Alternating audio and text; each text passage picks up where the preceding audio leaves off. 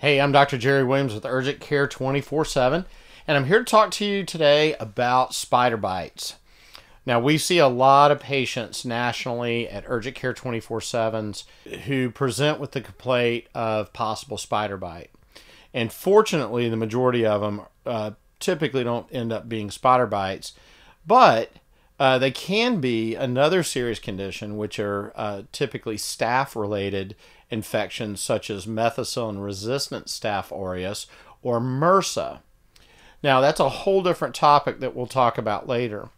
But actually, it's the brown recluse spider bite that is frequently suspected when it can be a methicillin-resistant Staph aureus infection. And we can typically figure that out by the physical exam and by taking a careful history from the patient, though not always. But the spider bites that we see in the United States most commonly are the brown recluse spider bites and also those of the black widow. I want to talk to you about both of those and because they're both very serious conditions.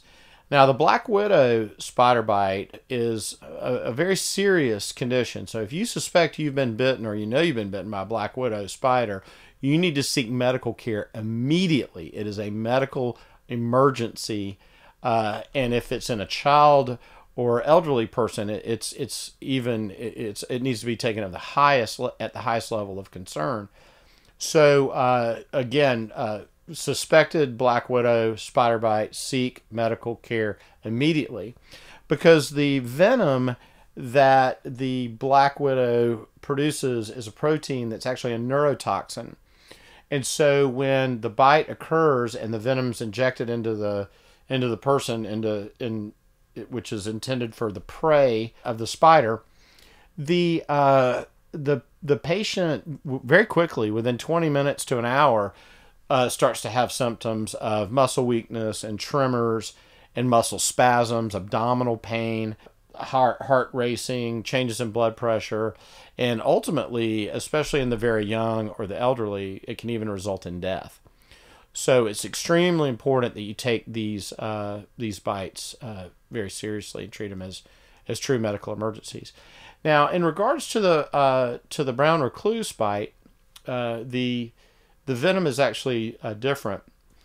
It is not as neurotoxin. It's actually a tissue necrolizing venom that causes destruction of the tissue, and I mean destruction. It's terrible. These bites, we will have to go in and debride dead tissue, and where the venom has spread.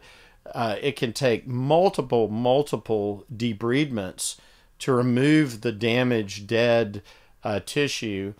And ultimately, sometimes in the worst cases with these brown recluse bites, skin grafts are actually required to cover and help the wound close. So these are extremely serious bites, and if you think you've been bitten by a brown recluse, you need to take it very seriously and seek medical attention immediately. Both of these spiders are pretty common, and it's interesting because frequently patients who have been bitten by spiders, it can happen in your sleep.